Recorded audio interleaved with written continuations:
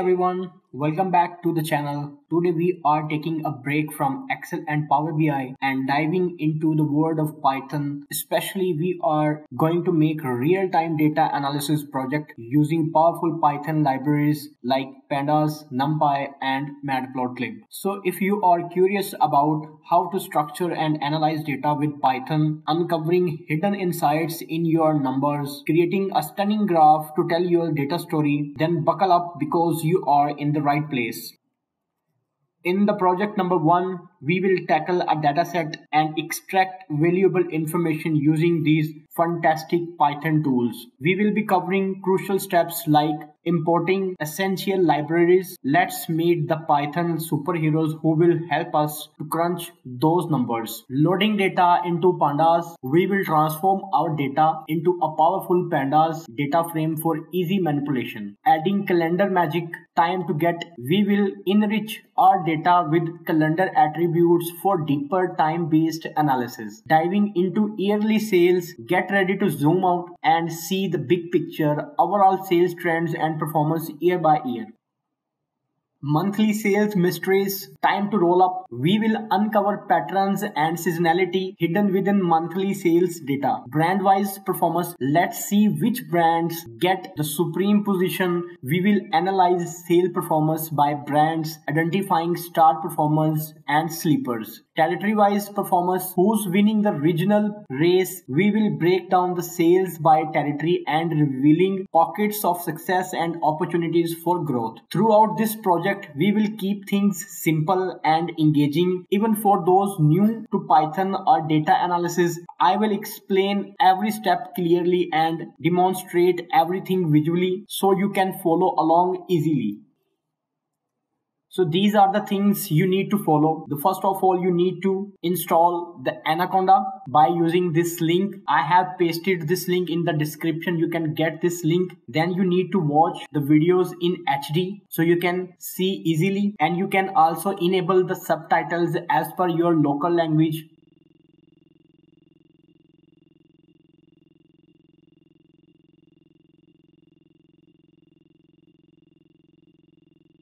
So basically that was the introduction of that project. So now let's get started and start building this complete project. So first of all, we will import some essential libraries like Pandas, Numpy and Matplotlib. So first of all, I'm going to import necessary libraries. From here, I will make this heading.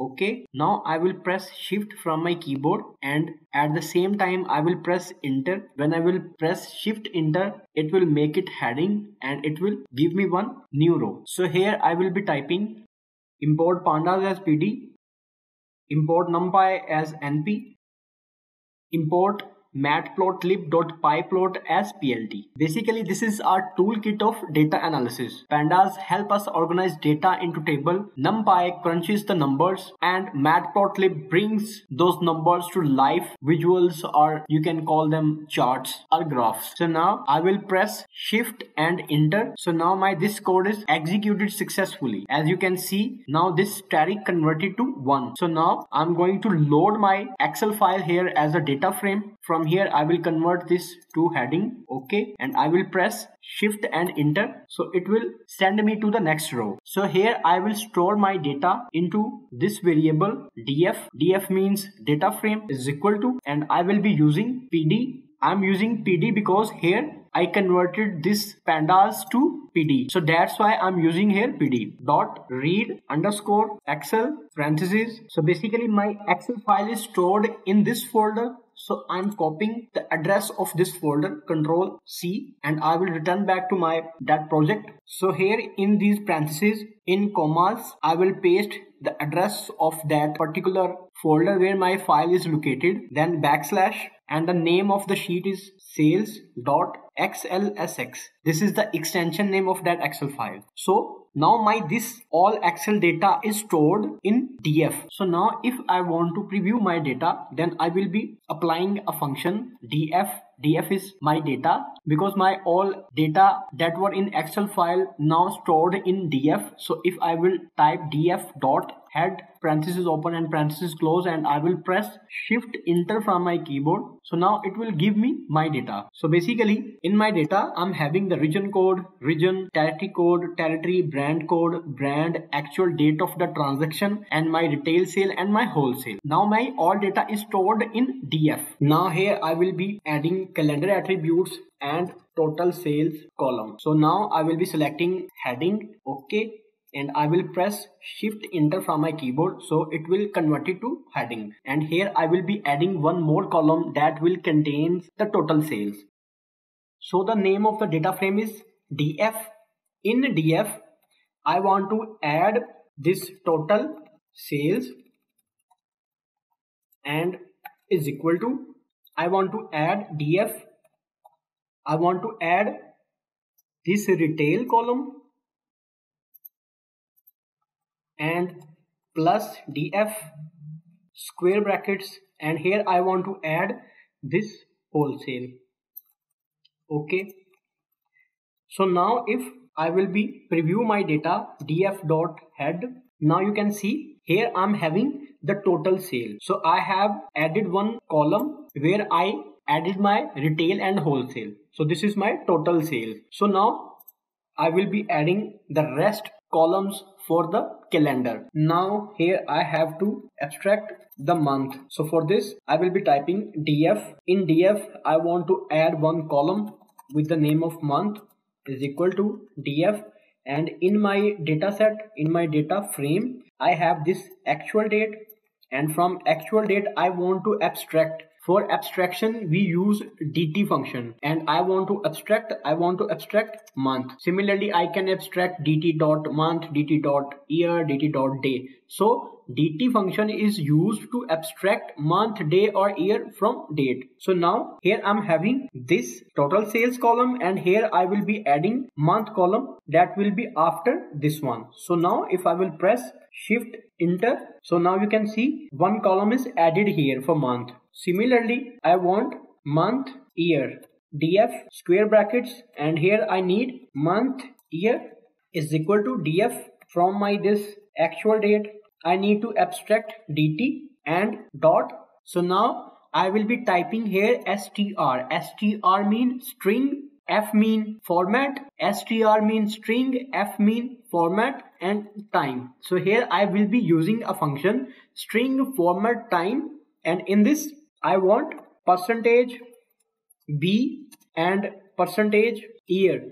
B mean month and y mean year. So in Python you must remember this. If I will be using b, that's mean month, and y for year. So now if I will press shift enter, here I'm having December 21 means month name and year name. So if I will type B capital and Y capital, then it will give me complete name. So I'm typing these small letters. So now it will give me the shorter form. Now I will be abstracting the day. So I will be using df square brackets, and here I want day is equal to, similarly I will be using dot dt dot day. I want to get day, so I write day. So now if I will press shift enter, so now it will giving me the number of day of the month. Similarly I want to get the name of the day, so here I will be, this is my day name, and here I will be using dot string, str means string,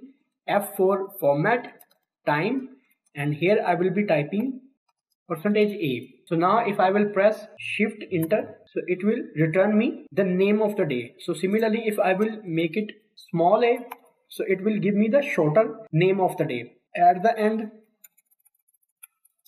I will be abstracting df square brackets, and I want the year is equal to df, and this same thing dot dt is to abstract, and I want to abstract year. So now you can see here I'm having the year. These calendar columns make it easier to group and analyze data by these time frames. So now we will be making a pie chart where we will be comparing the year sales stats. So I'm making this a heading. This is my heading. Okay, and shift enter. So now first of all, I will be making a data frame that I will be using for my this pie chart. So I'm saying this is my year sales is equal to df. Df is my data frame where my all data is stored. Df dot pivot underscore table. So this is my pivot table. In pivot table, my index mean my rows. In my index, I need my this year. In values, I need to calculate my this total sales, and my aggregate function is sum. So here I provided three things. Index means in my rows I need years, in values I need to calculate total sales, and my function, my aggregation function is sum. I need to sum my total sales. So that's why I'm writing here the sum. So if now I will print its head, the first 5 rows, shift enter. So I'm getting this error because I didn't separate them by comma. So I just need to enter comma here.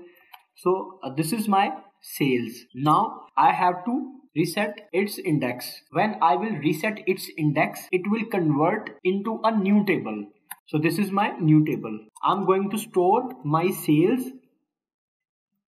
This is my new pivot table, and in pivot table, this is my total sales. So I'm storing my total sales in this Y. Here I have to create pie chart, and I will be typing PLT. I'm typing PLT because I have made its variable, this one. So that's why I'm typing this PLT. PLT dot pie into Y. Y is my sales. So basically these sales are stored in Y's. So that's why I'm putting Y here. So now if I will press shift enter from my keyboard, so this is my pie chart. So now before this PLT dot pie, here I will be typing PLT dot figure fixed side 8 by 8. Now if I will press shift enter, so now here I will be typing labels is equal to X. So now this will showing me 2021 and 2022. Basically these both years are in this data. So now I'm going to write here auto percentage is equal to, so here in inverted commas I will be typing this is my percentage. This percentage means here I'm going to start a format, and at the end I will be typing 2%. That's mean here I'm closing this format, and here I will be typing F. F mean float. Basically this is a float number. Now if I will press shift enter, so it is showing 2021 having 60% sales and 2022 having almost 40% sales. So now if I will be typing here point, that's mean 0 decimal. If I will press shift enter, so now this is showing me the whole number. If I will be pressing 1 here, now it will be showing me 1 decimal. So by this you can show the percentage of the sales. So at the end I will be typing PLT dot title. So here I will be typing sales by years and PLT dot show. So my this pie chart is ready. Now here I can compare the sales of both years. Even I can show the table of the sales at the beginning of this.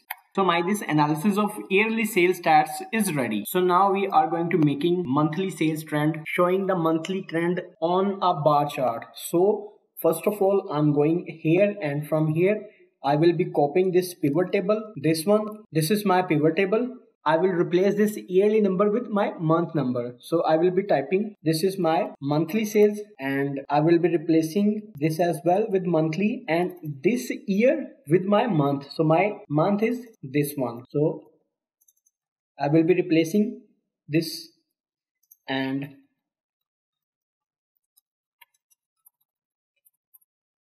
now if I will be printing my this is my sales on the basis of month. Now in my this pivot table I will be storing these months in my X value. So in square brackets I will be typing this month here, and my Y is equal to my this month, and in month I will be storing my this total sales. So my total sales will be here. So now here I will be creating bar graph. So I will be typing plt dot bar, and it requires two measures. The first one is x and the second is my y, and here I will be typing plt dot show.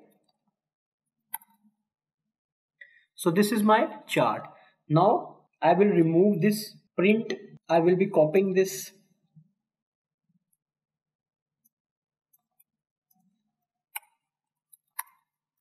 So this is my bar graph. PLT dot title sales by months. PLT dot X label. My X label will be month here, and PLT dot my Y label will be my total sales.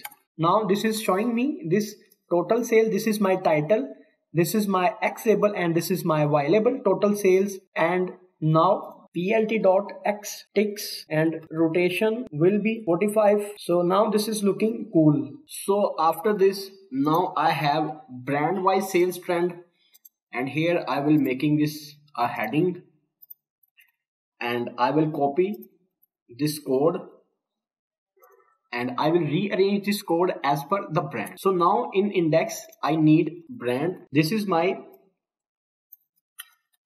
brand sales.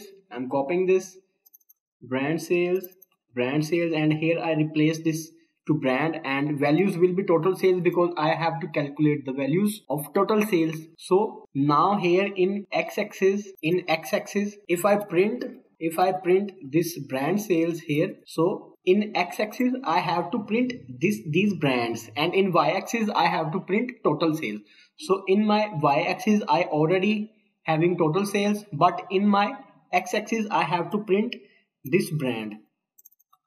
Okay, so PLT figure, this will be same. These are my brand wise sales, and in this is my title, and my X label will be my brand sales, and Y title will be total sales. And I also replace this monthly sales with brand sales, and this with brand sales. Now if I will press shift enter, now you can see here I'm having my sales by brands. Now I want to sort my sales from maximum to minimum. So now I'm going to brand sales is equal to brand sale dot sort values into sort by this total sales, and ascending is equal to false. So that's mean ascending is equal to false means I'm setting the sorting to descending. So descending mean from largest to smallest. So now if I will press shift enter, now it will sort my values from largest to the smallest.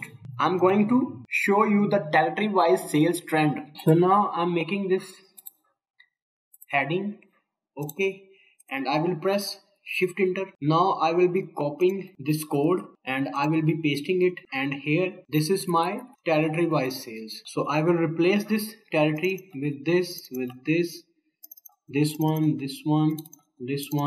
one, and I will replace this brand with territory. So I'm copying pasting this territory spelling from here, and I will paste on this brand. I will also replace this brand with territory, and this is my territory wise sales, and this is my territory sales, and the remaining part will be same. So now if I will press enter, so these are my territory wise sales.